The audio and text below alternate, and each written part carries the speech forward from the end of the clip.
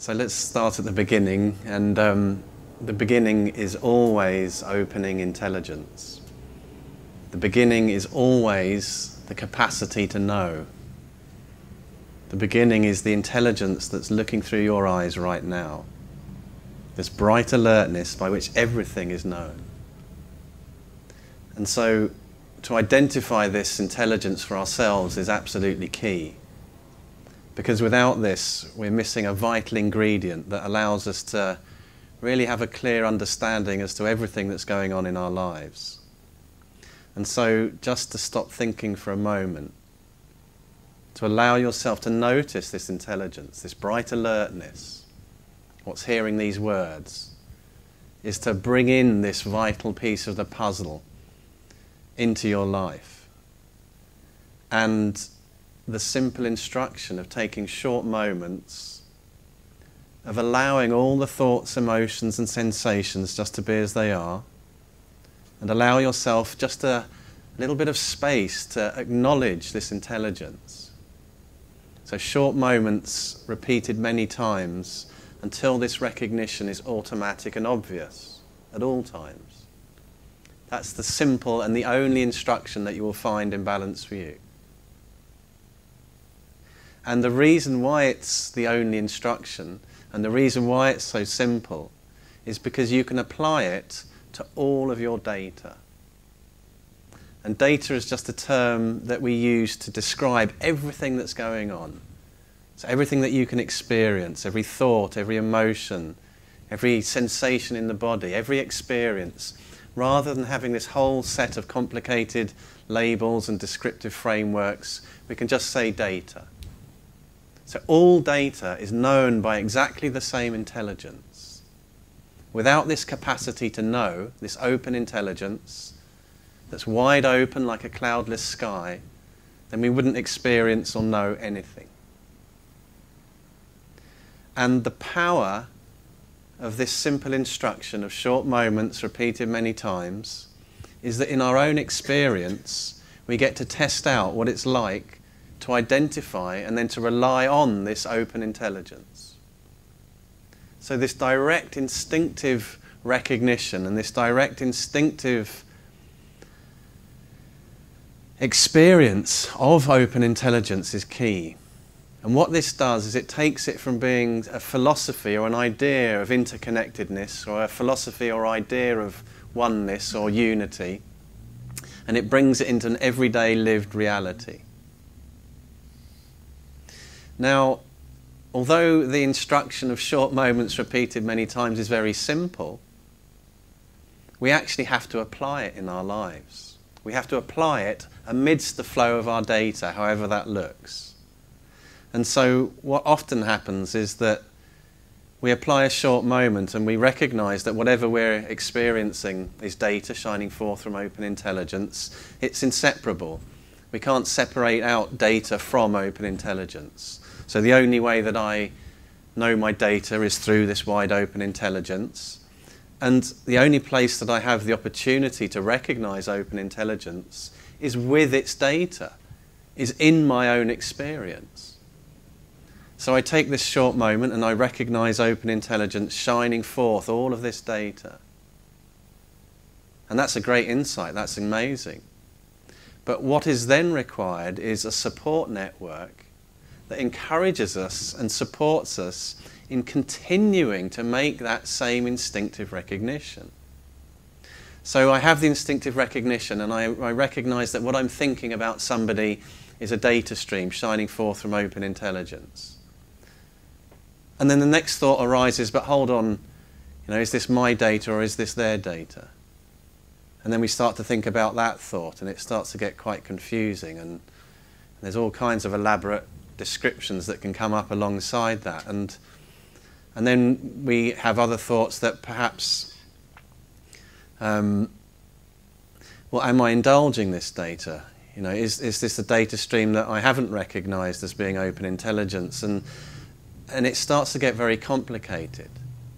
We start to think about this whole process of allowing data to be as it is.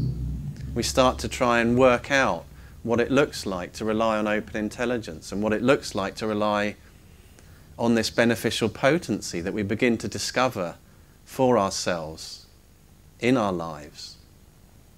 And instead of trying to think about things and work things out, particularly around relying on open intelligence, simply relax right there and allow all of this data to be as it is too. Because this is the old habit of just reifying and describing and spinning off into these elaborate stories about this seamless flow of experience.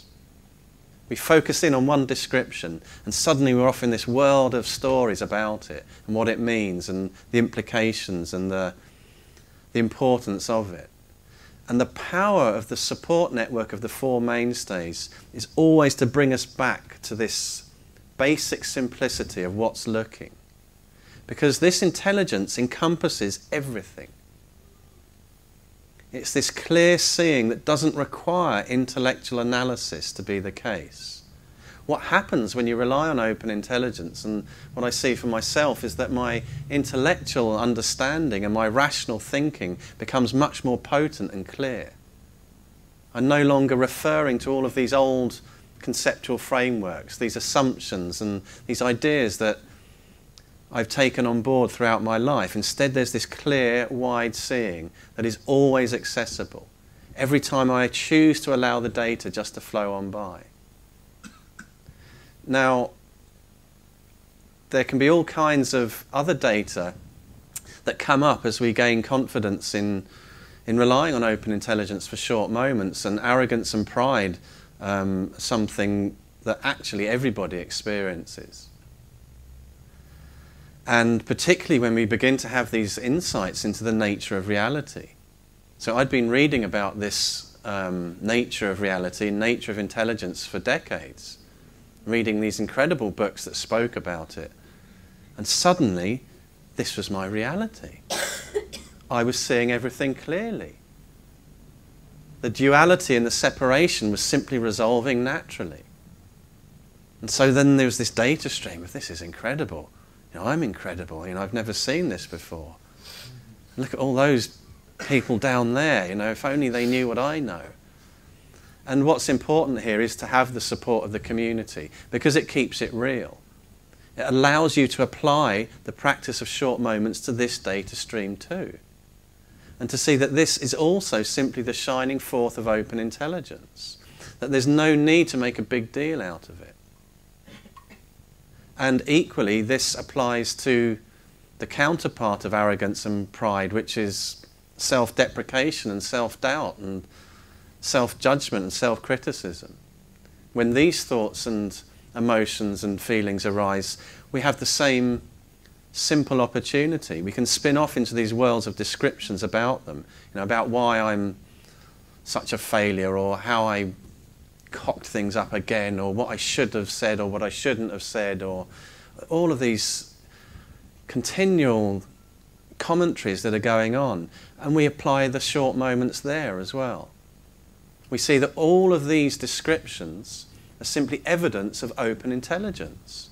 They're not something that I have to make a huge, big story about. I can allow those to be too. I can allow them to be exactly as they are, just for a short moment. And the short moments are so powerful because they cut through all of these different conceptual frameworks we have about everything. They bring you right back to the reality of what's actually going on in this moment. Because all we have is this moment. This is the moment that we have the opportunity to recognize open intelligence shining forth its data. So simple. And yet this is the nature of reality. And with each short moment, you confirm that for yourself. Now, in terms of what other people might think or say or do, and particularly around gaining confidence in open intelligence, people will notice a change in you. And I've seen huge changes in myself in really practical ways, in terms of how I speak, how I relate, the things that I want to spend my time doing. But all of those changes came about in a very gentle, natural way. So I didn't even have to make, in many cases, a decision about it. So with the example of speech, We were just speaking last night, and I remember back and then walking past, you know, people on the street and listening to how most people still speak, and the speech is something that's, well, just one obvious example is just how much swearing there is, and how much aggressive speech, and how much speech there is putting other people down and judging and criticising, and then also putting yourself down and judging and criticising yourself, even if it's disguised as humour. And what I've seen in myself is that that has just shifted, and it's only when I stop and notice that I see how dramatically that has shifted. And it wasn't a conscious effort, it was simply by gaining confidence in open intelligence that I began to see that my speech too is an opportunity for me to naturally express this beneficial potency. And it comes about so organically and gently because it's innate. It's not something that we have to contrive or force or pretend. Just by being ourselves and allowing our data to be exactly as they are and recognising open intelligence, these changes come about completely naturally, completely easily, in their own perfect pace. And so other people notice these changes, and I could see that many of my friends were used to me behaving in a certain way, and their concern for me, the changes they saw in me, was basically them just expressing their love for me. You know, all of the concerns were simply that they were concerned because they wanted the best for me. And that's beautiful, that's amazing, that's wonderful. And I appreciate and love my friends so much. But I'm also very clear now about what I do and do not want to spend my time doing. You know, I don't want to go out and get pissed all night and be one of the people on Turbo Island this morning. You know, I'm just clear that is not what I want to do. And whatever anybody thinks about that, that is fine. That's just the way it is. I'm very clear. And that strength and that clarity can be quite shocking for people, particularly when they're used to seeing you. All right, I was never one of the people there, but you know, sort of behaving in a certain way and using my speech in a certain way, and when the sarcasm and the gossip around other people and what other people were doing or saying or thinking was there, just joining in so I could fit in with my peer group. And now I don't do that. But what I see is that that stand that I take, regardless of what people think about it, has a very powerful and beneficial effect on the people that I am with, whether they notice it or not. And this is actually what my friendship is about now. How can I support my friends to be the best possible human beings that they can be in a completely easygoing, natural way, not as some evangelical, balanced view person, but just by being an open-hearted human being. Open-hearted human being. Completely simple, completely easy, completely natural. And the support of the four mainstays is crucial because there can be extreme data sets that we think, or we begin to then play out as having a power over us. And again, it's because we haven't applied the instinctive recognition to them. You know, we are training this up together. And to see that the data sets of numbness or indifference or not caring about things that we think we should care about are also data shining forth from open intelligence, and to instinctively and directly recognize that with the support of a community that will point that out to you in very practical ways. So being in service and contributing in that way is a great way to get real with, you know, what's important and living up to commitments and all of the data that comes up around that. So the support is key. You know, I tried to do it on my own. I tried short moments, and I had this tool of short moments, and I thought that was it, that's enough, I can do it on my own. But very quickly I found myself slipping back into these habitual ways of relating and behaving that I knew I didn't want to be doing, but I found myself still behaving like that, and it was really painful because I could see what I was doing now, and yet I was still doing it. So that's when the support is crucial, to really take this all the way. You know, the shift in reality from being an isolated subject living in a world of all these objects, to a magical reality of complete beneficial potency, where every moment is this